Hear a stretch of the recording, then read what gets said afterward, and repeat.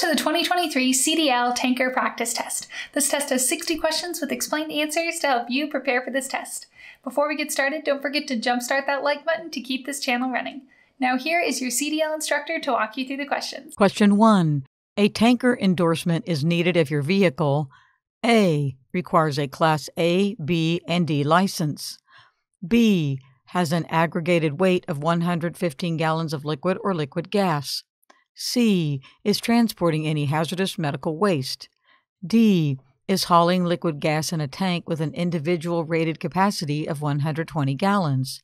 The correct answer is D. is hauling liquid gas in a tank with an individual rated capacity of 120 gallons.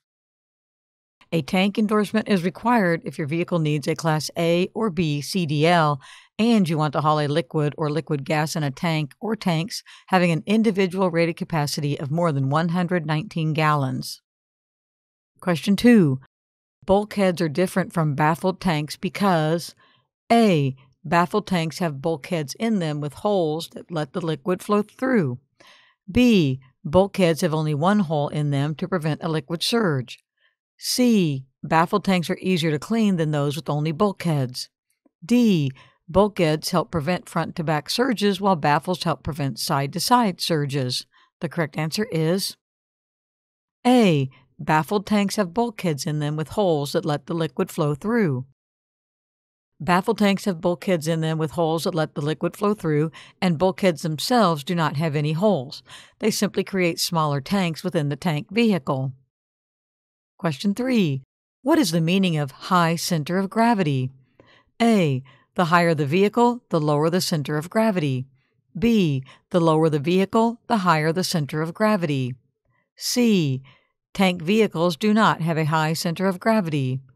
D. Much of the load's weight is carried high up off the road. The correct answer is D. Much of the load's weight is carried high up off the road. High center of gravity means that most of the vehicle's weight is carried high off the road. As a result, rollover is especially easy if the vehicle is not maneuvered correctly. Question 4. What is the definition of a surge? A. High voltage current caused by a damaged electrical connection. B. When a wave of liquid movement hits the end of the tank and pushes the truck forward. C. Sudden movement of liquid in various directions while maneuvering a tank vehicle. D. When a wave of liquid movement hits the front of the truck and pushes it backward. The correct answer is C. Sudden movement of liquid in various directions while maneuvering a tank vehicle. A liquid surge can be defined as liquid within a tanker, creating waves that rush to the front, back, left, or right of the vehicle. This occurs when starting, stopping, turning left, right, or taking curves. Surges can be very dangerous as they push a stopped vehicle through an intersection or cause a rollover on curvy roads. Question 5. What is one way to control a surge? A. Pump the brakes. Do not release brakes too soon when coming to a complete stop. B. Use stab braking before coming to a complete stop. Use a low gear to help slow the vehicle down. C. Keep a steady pressure on the brakes before coming to a complete stop. D. Keep a 7-second following distance. The correct answer is C. Keep a steady pressure on the brakes before coming to a complete stop. Surges can be minimized by maneuvering the vehicle gently. One example is to apply and keep steady pressure on the brakes before coming to a complete stop, especially at intersections. Question 6.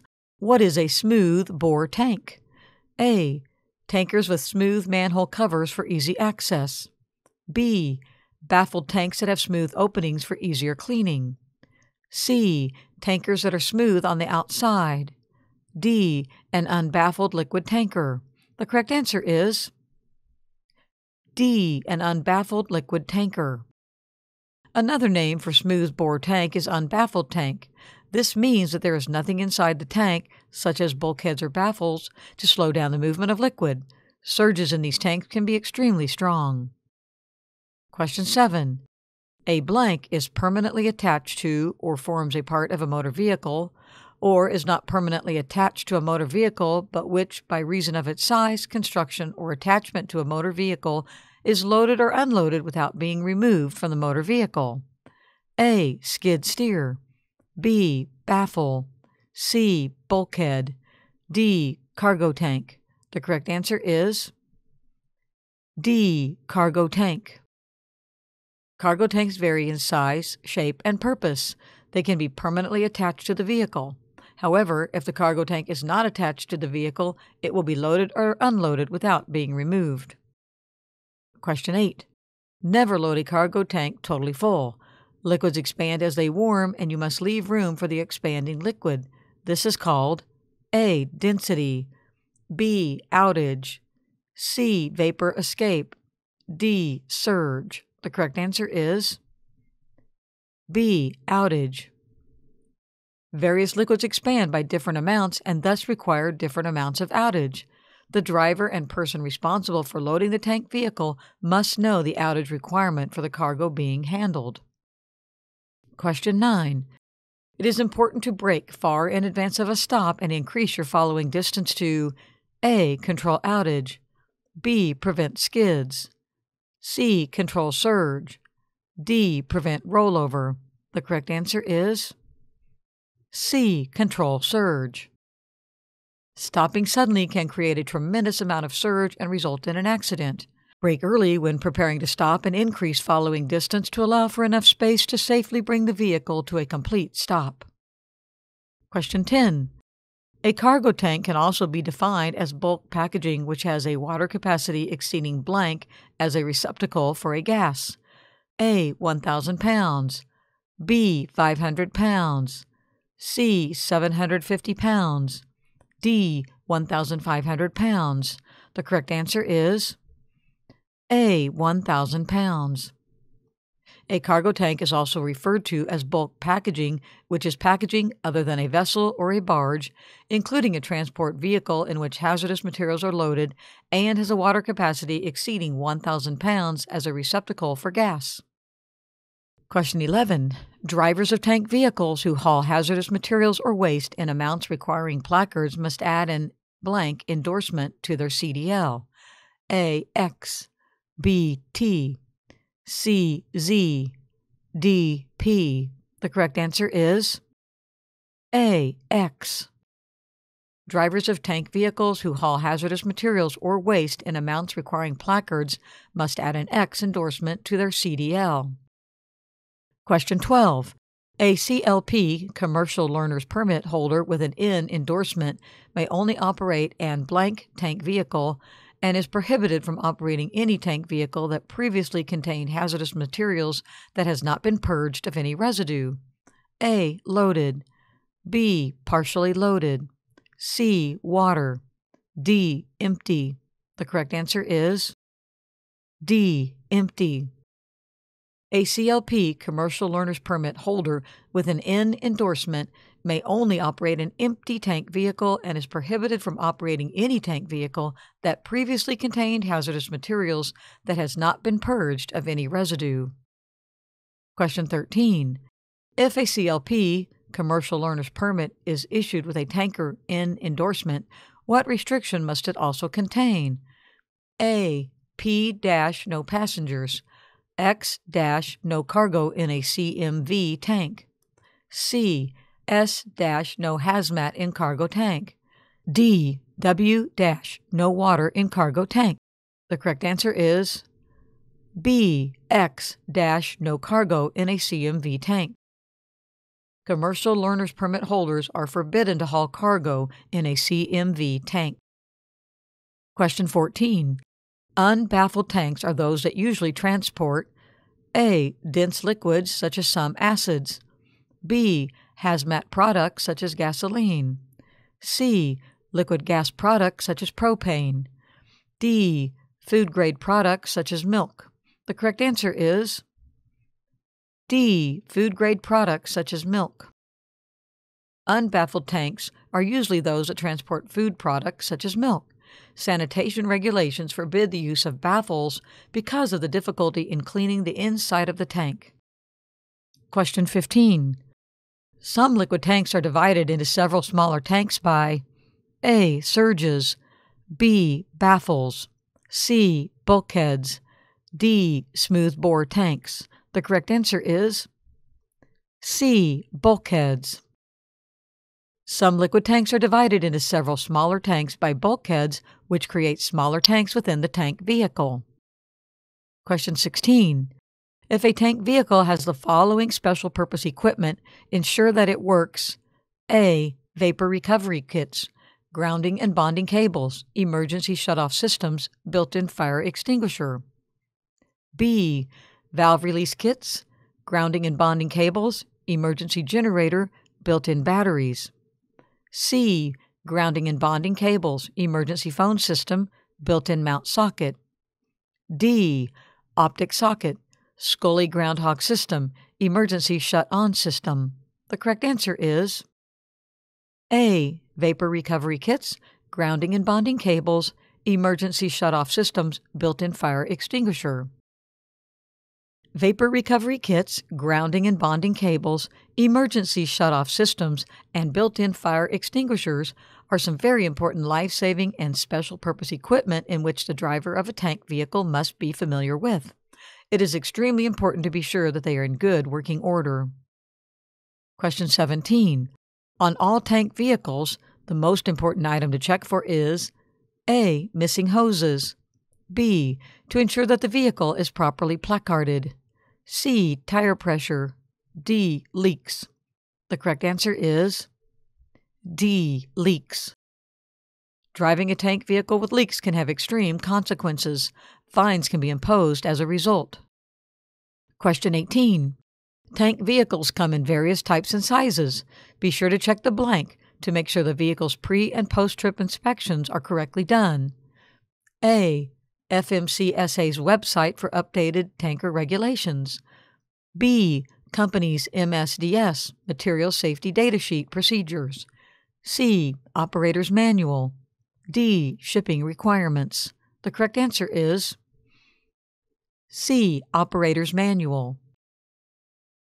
Because tank vehicles come in many types and sizes and have a variety of features as well as special purpose equipment, it is important to check the vehicle's operator manual to be sure it is being inspected correctly.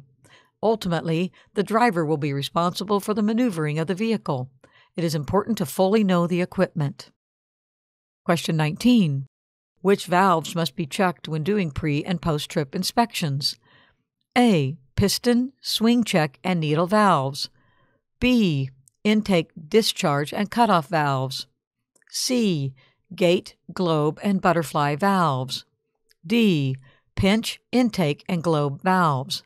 The correct answer is B. Intake, discharge, and cutoff valves. Mostly all tank vehicles have intake, discharge, and cutoff valves for safety reasons. It is important to know that they are all functioning correctly. Question 20.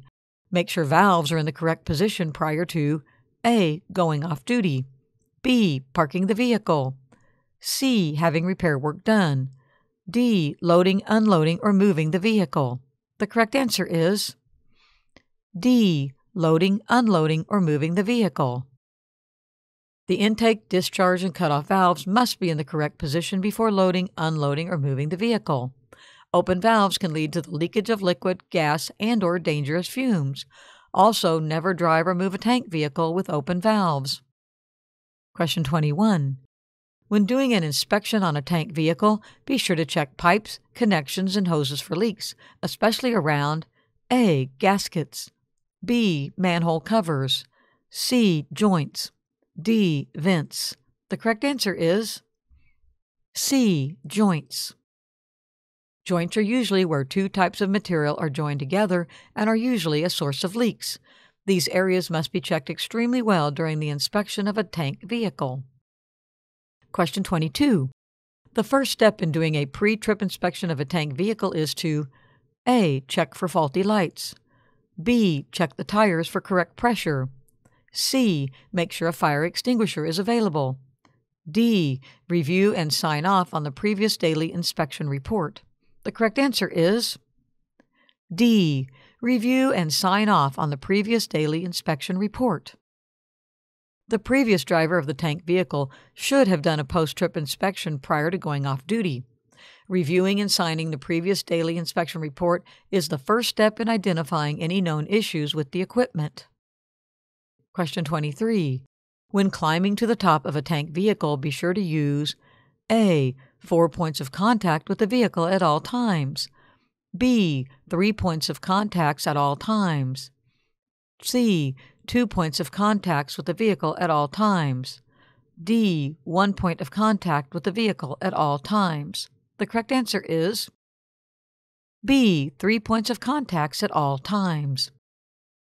When entering and exiting the vehicle as well as climbing to the top of the tank, face toward the vehicle and maintain 3 points of contact at all times.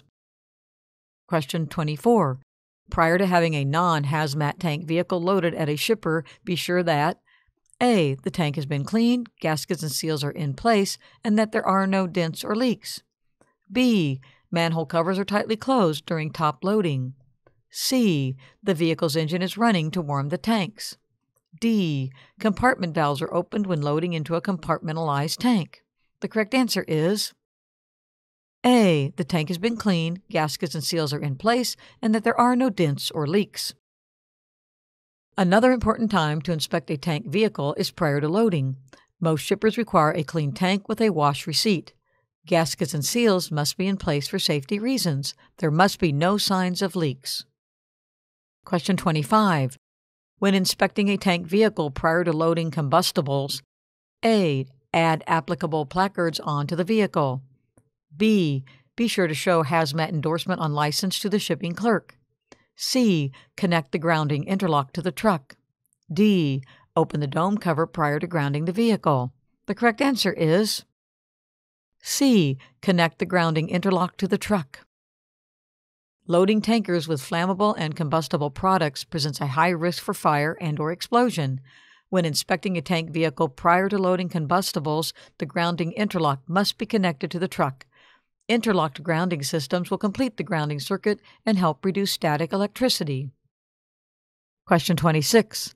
Tank vehicles must be properly and thoroughly inspected. Carrying liquids or gases in a leaking tank is A. A leading cause of accidents on public roadways. B. Not encouraged. C. Punishable by a suspended license.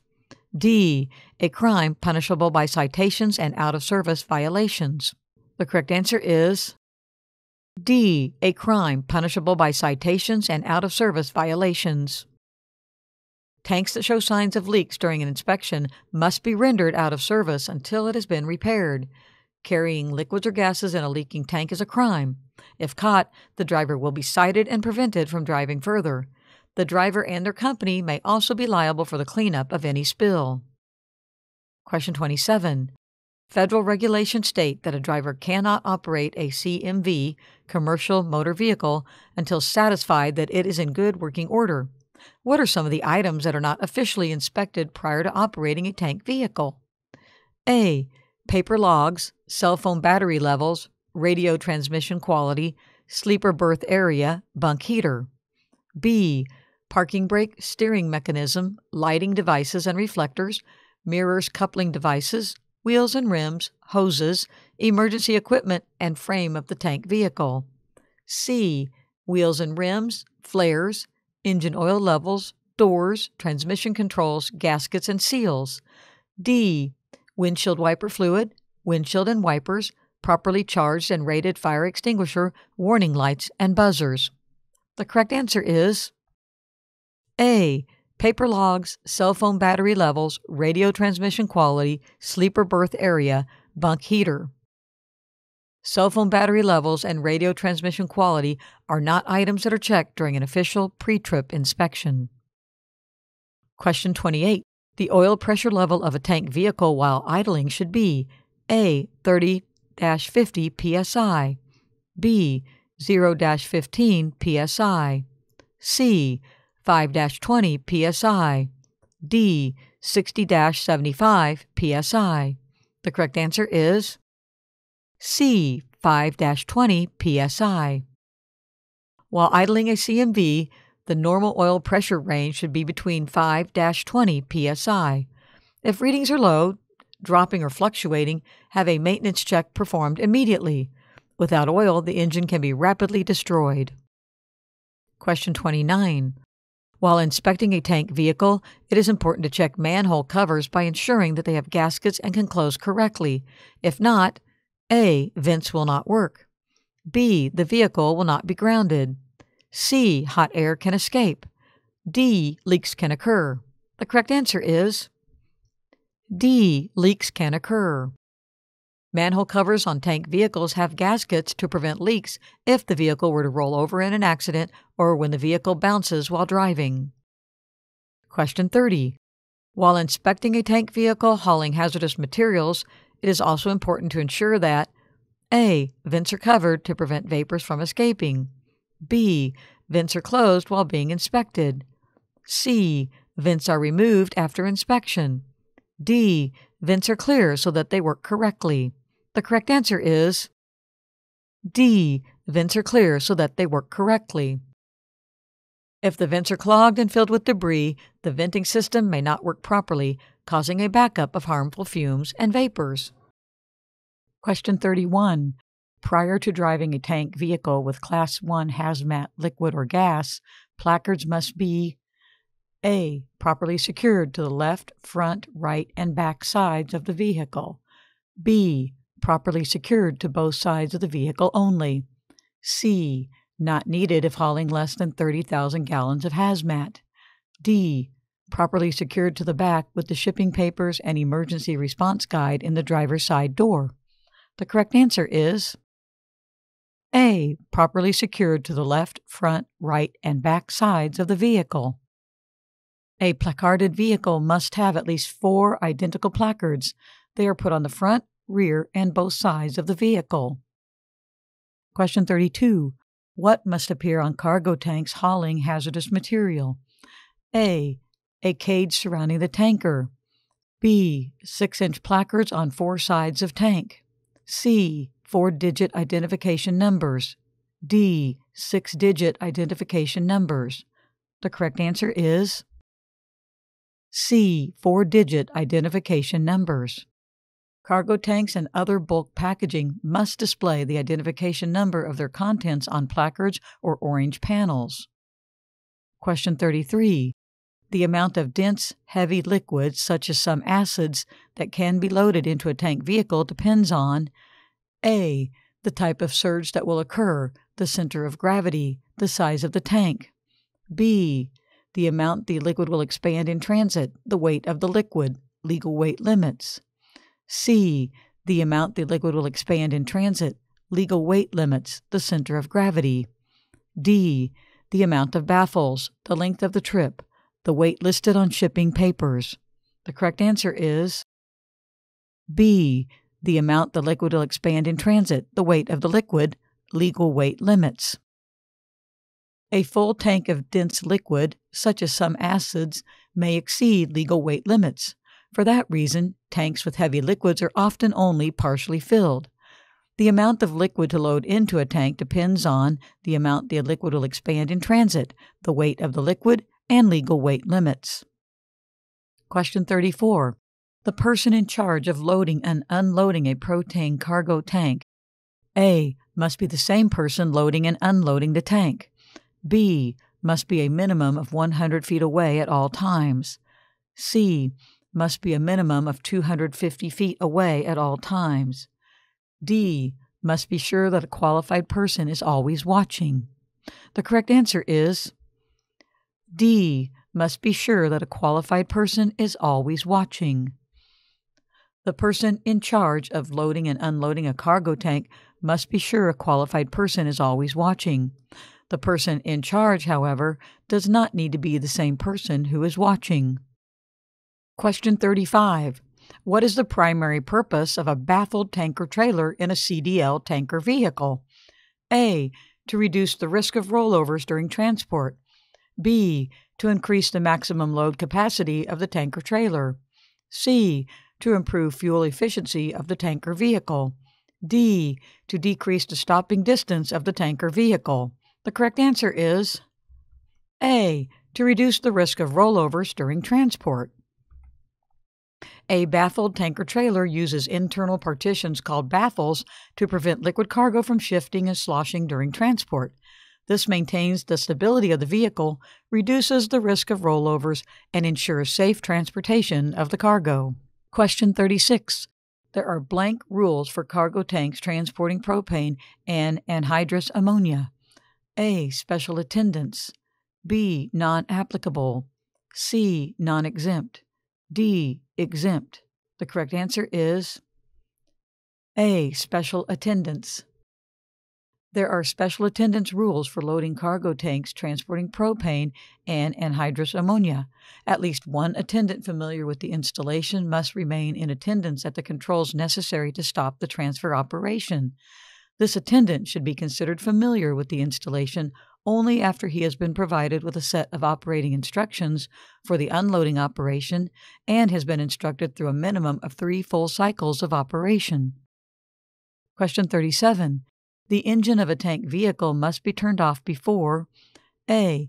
Inspection by a DOT, Department of Transportation, officer. B. Pre-trip inspection. C. Post-trip inspection. D. Loading and unloading. The correct answer is D. Loading and unloading. Most tank vehicles haul flammable and combustible materials. It is important to ensure that the engine is turned off prior to loading and unloading for safety reasons. Question 38. Blank a cargo tank hauling gasoline correctly before filling it through an open filling hole, before opening the filling hole, and until after closing the filling hole. A. Mount. B. Ground. C. Park. D. Inspect. The correct answer is B. Ground. Ground a cargo tank correctly before filling it through an open filling hole, before opening the filling hole, and until after closing the filling hole. It is important to ground a tank vehicle when dispensing Class 3 flammable liquids to prevent flash fires or explosions. Question 39. Cargo tanks and other bulk packaging display the identification number of their contents or placards or blank that are the same size as placards. A. Red square on-point displays or green panels. B. Blue panels or white square on-point displays. C. Orange panels or white square on-point displays. D. Green panels or yellow square on-point displays. The correct answer is C. Orange panels or white square on-point displays. Cargo tanks and other bulk packaging display the identification number of their contents on placards or orange panels or white square on-point displays that are the same size as placards. No other color options are acceptable. Question 40.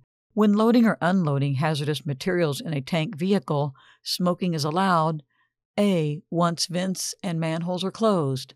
B. In cab of truck. C. Depending on type of cargo. D. Never. The correct answer is D. Never. No smoking. When loading or unloading hazardous materials, keep fire away and do not allow people to smoke nearby. Never smoke around Class 1 explosives, Class 2.1 flammable gas, Class 3 flammable liquids, Class 4 flammable solids, Class 5 oxidizers. Question 41.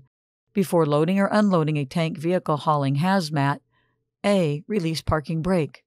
B. Set parking brake. C. Close the manholes. D. Close all of the internal safety valves. The correct answer is B. Set parking brake. It is important to set the parking brake of a tank vehicle hauling hazardous material to prevent it from moving and causing a spill. Question 42. Safety valves on the bottom of a tank vehicle are A. Designed to stay intact during an accident and safely secure the liquid in the tanker. B. Designed to melt during an accident and safely secure the liquid in the tanker. C. Designed to spring lock during an accident and safely secure the liquid in the tanker. D. Designed to shear off and safely secure the liquid in the tanker during an accident. The correct answer is D. Designed to shear off and safely secure the liquid in the tanker during an accident. Safety valves on the bottom of a tank vehicle are designed to shear off and safely secure the liquid in the tanker during an accident. This minimizes spills on roadways. Question 43. What is the purpose of a grounding system on a tank vehicle? A. Connects the truck to the ground and any charge is transferred to the ground, increasing a buildup of electrical charges. B. Ensures vehicle is grounded to metal and able to accumulate static electricity. C. Connects the truck to the ground and any charge is transferred to the ground, reducing a buildup of electrical charges. D. Ensure that the tank vehicle does not have an earth potential. The correct answer is C. Connects the truck to the ground and any charge is transferred to the ground, reducing a buildup of electrical charges. The purpose of a grounding system on a tank vehicle is to connect the truck to the ground and any charge is transferred to the ground, reducing a buildup of electrical charges. A buildup of electrical charges or static electricity can cause fires or explosions. Question 44. What is the purpose of a vapor recovering system during loading and unloading gasoline in a tank vehicle? A. It allows the slow release of vapors into the air from storage tanks. B. It captures potentially harmful vapors and releases them into the soil. C. It captures potentially harmful vapors and incinerates them within the tank using air pressure. D. It allows the recovery of vapors emitted from storage tanks and releases them back into the tanks. The correct answer is D. It allows the recovery of vapors emitted from storage tanks and releases them back into the tanks. The purpose of a vapor recovery system during loading and unloading gasoline in a tank vehicle is to allow the recovery of vapors emitted from storage tanks and releases them back into the tanks. The accumulated vapors will then be incinerated to reduce pollution into the atmosphere. Question 45. When loading and unloading bulkheads, smaller tanks, do not put too much weight: A. On the bottom of the vehicle. B. On the vehicle steer tires. C. In the middle of vehicle. D. On front or back of vehicle. The correct answer is D. On front or back of vehicle. It is important to keep the weight of a tank vehicle balanced due to its high center of gravity and surges. Question 46. Hauling liquids in tanks requires special skills because of the blank and blank. A. Outage and high potential for valve leaks. B. High center of gravity and liquid movement. C. Weight of dense liquids and stopping distance requirements. D. Danger of surge and low center of gravity. The correct answer is A. Outage and high potential for valve leaks. Hauling liquids in tanks requires special skills because of the high center of gravity and liquid movement. High center of gravity means that much of the load's weight is carried high up off the road. This makes the vehicle top-heavy and easy to roll over. Liquid tankers are especially easy to roll over due to surges. Question 47. A tank vehicle with open valves or manhole covers can be driven: A. No more than 35 miles per hour. B. Only immediately after being loaded. C. Never. D. Only on private property. The correct answer is C. Never. Never drive a tank vehicle with open valves or manhole covers. This can result in spills, which can be costly and time-consuming. Question 48. Tank vehicles should take highway curves and on-ramp, off-ramp curves: A. At posted speed limit to avoid rollovers. B. Well below the posted speeds. C. A little above the posted speed limit to control surges. D. With foot covering the brakes. The correct answer is B. Well below the posted speeds. Tank vehicles should take highway curves and on-ramp, off-ramp curves well below the posted speeds, as they are at high risk of rolling over. Tankers can roll over at posted speed limits. Question 49. Liquid surge results from movement of the liquid in A. Partially filled tanks. B. Completely full tanks. C. Empty tanks. D. Tanks with slow leaks. The correct answer is A. Partially filled tanks. Because a tank vehicle is usually partially filled, liquid has room to move about, causing surges, potential rollovers, and accidents. Question 50. How does a high center of gravity affect the maneuvering of a tank vehicle? A. The driver must take curves and off-ramps at the posted speed limit. B. It helps the tank vehicle to maintain stability during a surge. C. It makes the vehicle top-heavy and easier to roll over. D. The center of gravity pulls toward the center of the vehicle. The correct answer is C. It makes the vehicle top-heavy and easier to roll over. Vehicles that are high up off the road are at risk of rolling over if they are not maneuvered correctly. Question 51. What is the proper way to handle a curve while driving a tank vehicle? A. Take curve at 10 miles per hour below the posted speed limit. B. Slightly speed up before curve, then slow down through the curve. C. Slow down before curve, then accelerate slightly through the curve. D. Slow down before curve, then brake lightly through curve. The correct answer is C. Slow down before curve, then accelerate slightly through the curve. Slow down before curves, then accelerate slightly through the curve. The posted speed for a curve may be too fast for a tank vehicle. Question 52. It is important to drive a loaded tank vehicle smoothly because of A. The amount of stopping distance needed and the high center of gravity. B. Condition of the roadway and outage caused by dense liquids. C. Low center of gravity and the amount of stopping distance needed. D. High center of gravity and the surge of the liquid. The correct answer is D. High center of gravity and the surge of the liquid. Because of the high center of gravity and the surge of the liquid, it is important to start, slow down, and stop very smoothly. Also, make smooth turns and lane changes. Question 53. Empty tank vehicles may A. Stop faster than full ones. B. Take longer to stop than full ones. C. Roll over easier than full ones. D. Need the same stopping distance as full ones. The correct answer is B. Take longer to stop than full ones. Empty tank vehicles may take longer to stop than full ones, thus requiring a longer stopping distance. This is especially true in wet weather. Question 54. Skidding in a tank vehicle may occur when the driver A. Overfills the fuel tanks or understeers. B. Fails to control outage. C. Uses baffled tanks instead of smooth bore tanks during inclement weather. D. Oversteers, overaccelerates, or overbrakes. The correct answer is D. Oversteers, overaccelerates, or overbrakes. It is important to maneuver a tank vehicle smoothly. Oversteering, overaccelerating, or overbraking can cause surges and skids. Question 55. If one must stop quickly while driving a tank vehicle to avoid a crash, the driver must A. Use controlled or stab braking. B. Pump the brakes until the vehicle comes to a complete stop. C. Activate four-way flashers and apply gentle pressure to the brakes to avoid a jackknife. D. Sound the air horn and allow the vehicle to jackknife to avoid a rear-end collision. The correct answer is A. Use controlled or stab braking. Controlled braking used to brake as hard as possible in an emergency situation without locking up the brakes. Stab braking is used to apply the brakes until they lock up. Once they lock up, the brake is released. Question 56.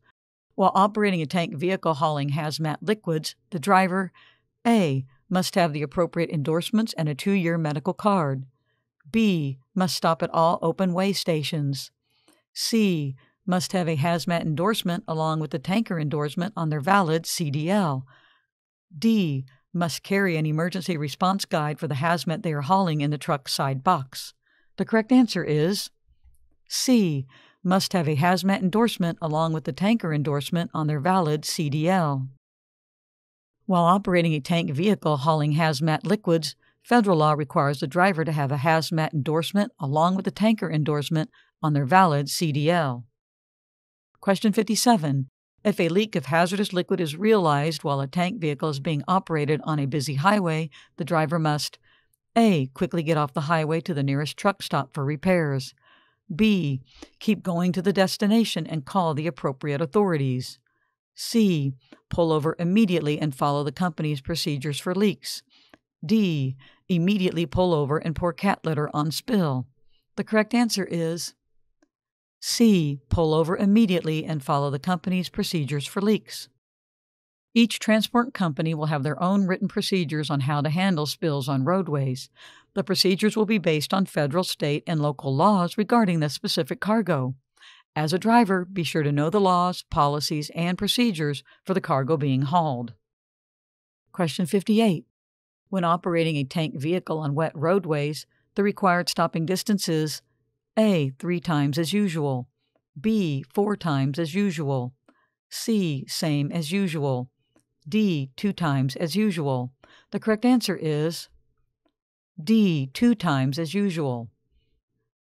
When operating a tank vehicle on wet roadways, the required stopping distance is usually 2 times the normal stopping distance. A longer stopping distance may be required based on the vehicle's weight and speed. Question 59. While driving a tank vehicle, what is stab braking in an emergency situation? A. Pump the brakes until the traction is regained. B. Apply brakes all the way and release when they lock up. Apply the brakes fully again when the wheels start rolling. C. Apply the brakes as hard as possible without locking the wheels. D. Apply gentle pressure to the brakes until the vehicle comes to a complete stop. The correct answer is B. Apply brakes all the way and release when they lock up. Apply the brakes fully again when the wheels start rolling. This method allows the driver to stop quickly and safely in an emergency situation without causing the vehicle to jackknife. Stabbing the brakes does not mean jamming on the brakes, which can throw the vehicle into an uncontrollable situation. This method can be used when there is minimal available stopping distance. Question 60. While driving a tank vehicle, what is controlled braking in an emergency situation? A. Apply gentle pressure to the brakes until the vehicle comes to a complete stop. B. Pump the brakes until tire traction is regained. C. Apply brakes all the way and release when they lock up. Apply the brakes fully again when the wheels start rolling. D. Apply the brakes as hard as possible without locking the wheels.